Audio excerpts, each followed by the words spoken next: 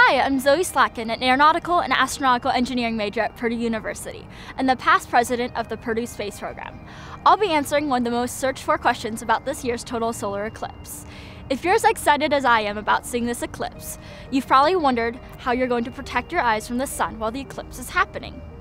We all know the sun is dangerous to look at directly, even when partially covered by the moon. The best way to watch the eclipse is by using solar viewing glasses or a handheld solar viewing device, like this. The best kind of eye protection is available from a lot of major retailers online.